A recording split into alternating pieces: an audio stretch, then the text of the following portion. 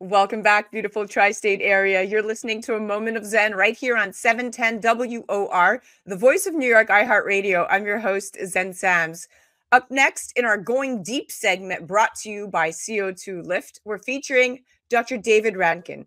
He's founder of Aquaplastic Surgery in Jupiter and Miami, Florida, and the chief of plastic surgery at St. Mary's Medical Center, West Palm Beach. Dr. Rankin has been in practice for over 20 years. Recently, he has become well known in the breast implant illness community. That's BII. Dr. Rankin stopped implanting women and solely focuses on explant procedures. Now, a study published in the Aesthetic Journal in December of 2021 and several other studies have shown that people who reported they had BII often had a significant improvement in their BII symptoms after explanting. Now, as 20-somethings flock to plastic surgeons for chin lipo, lip flips, and breast augmentations, the Food and Drug Administration has a grim warning. The agency issued a safety update regarding breast implants, reporting that the FDA is aware of over 20 cases of potentially deadly squamous cell carcinoma, a type of skin cancer, and various lymphomas in the capsule around the breast implant and in scar tissue. The agency also noted that the cancers are different than the previously reported risk of breast implant associated anaplastic large cell lymphoma, also called BIA-ALCL. Now, the FDA first released a safety warning in September after more than a dozen medical device reports linked the cancers to the implants. Now, regardless of whether they're saline or silicone, implants can cause joint and muscle pain or weakness, mental health problems, brain fog, fatigue, memory loss, chronic pain, hair loss, rashes, and so much more. The list goes on and on. While some patients' symptoms resolve after removing the implants, others don't find that same relief. Here to chat breast implant illness, explant, and reconstructive surgery is the amazing Dr. Rankin. Welcome to the show, superstar. Thank you, Zen. Great seeing you again, and thanks for having me on once again. Absolutely. Let's dive right in. So can you share your background and experience in explant breast surgery and addressing breast implant illness? I'm really curious to know, how did you become passionate about this area of plastic surgery? Well, I've been doing plastic and reconstructive surgery for, like you said, about 20 years now. And I started off doing a multitude of plastic surgical procedures. In the last, I'd say 5 years, I've become very focused on explant surgery, just because I've been seeing so many patients having problems, and through helping them out and watching them recover and feel better, it's become a passion of mine just to help patients and help women and to guide them through the whole process. And you're doing a great job at that. I've seen some heartfelt testimonials that trend on social media about women reclaiming their freedom and their lives after they explant with you. So thank you for doing God's work in many respects. What is the most common sign and symptoms of breast implant illness, and how do you evaluate patients to determine if they might be experiencing it? Well, oftentimes it's a diagnosis of exclusion. Women have been having health issues for some time.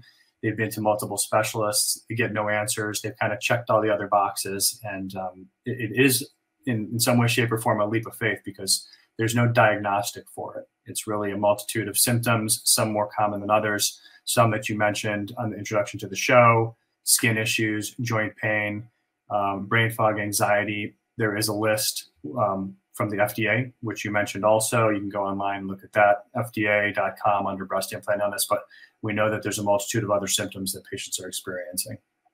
Right. And we know that these symptoms seem to subdue within half a year of the explant. So that leap of faith is pretty spot on, Dr. Rankin. Yeah.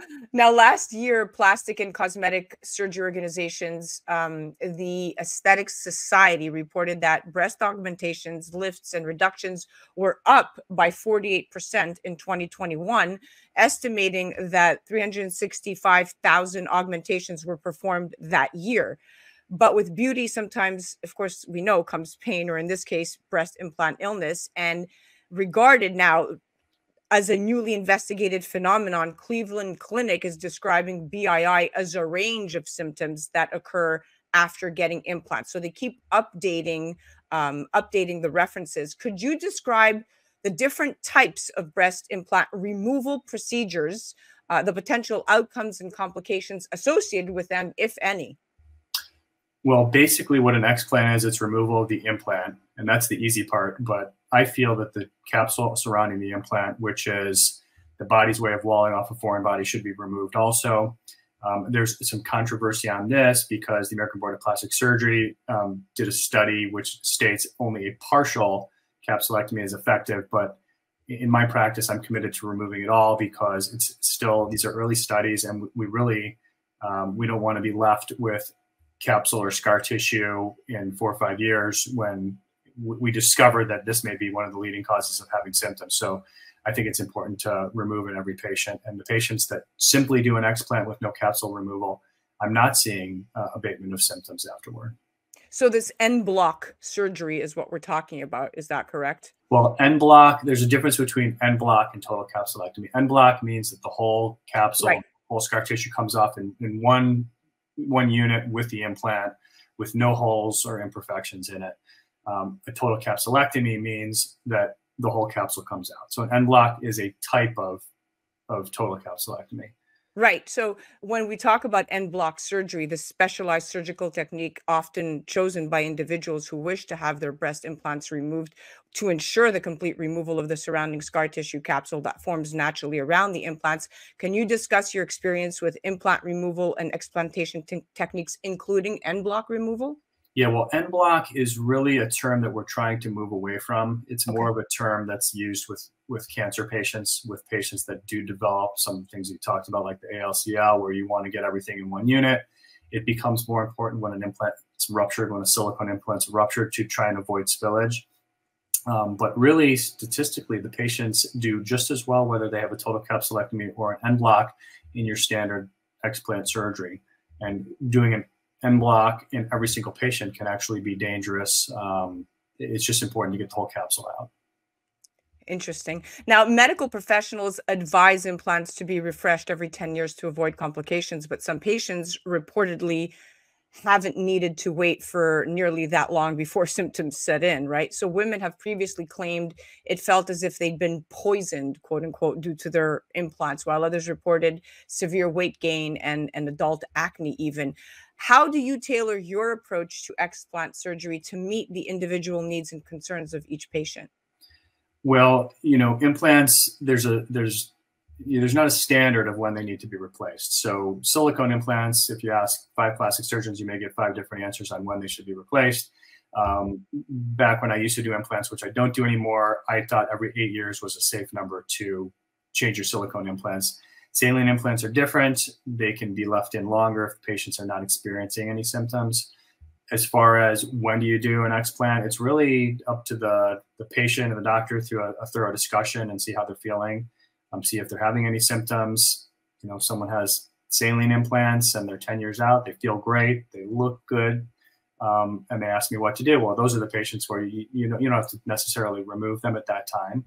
But if they're experiencing symptoms, or if they have a leak or a rupture or a capsular contracture, those are the indications for surgery.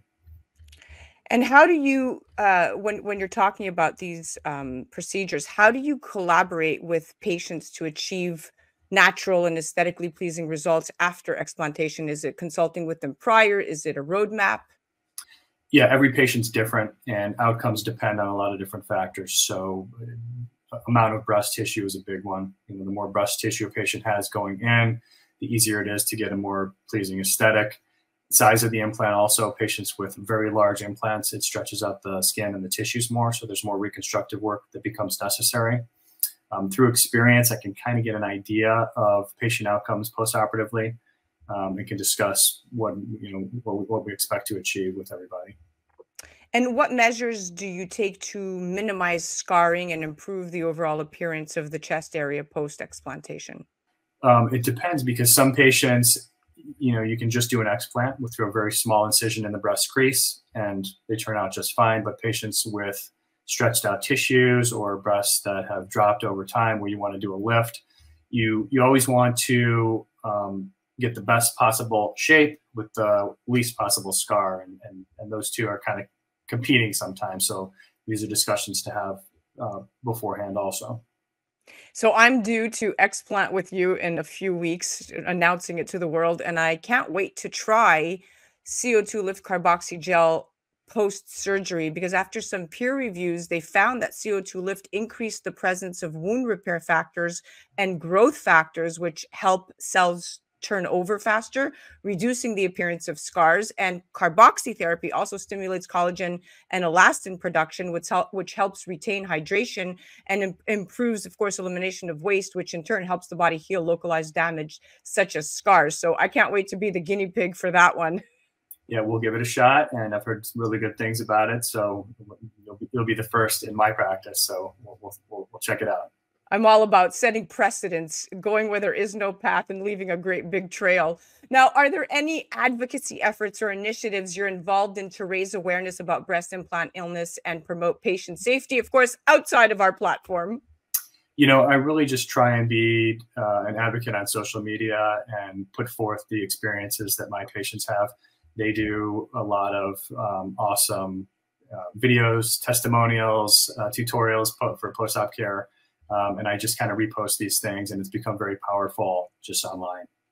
You don't need any help. You have models, actors, celebrities, athletes, VIPs all lined up with amazing and incredible testimonials to your point, and your social media does blow up often, and you are tagged all over the place with breast implant illness advocacy groups internationally. And I think it's because you have paved the way for yourself in a niche market, and many women come to you to find that their health again. So you are doing incredible things, and the oath that you took to solely explant really speaks volumes and says a lot about who you are as a doctor, but also as a human being. Yeah, well, thank you. I think when women feel better after surgery and it changes their life, they want to share and they want to help other people. And that's really how this thing has really taken off, is women helping other women and spreading the word, spreading awareness. Yeah, and it's all about education, education, education, education. This is so important, and it's such a trending topic, breast implant illness.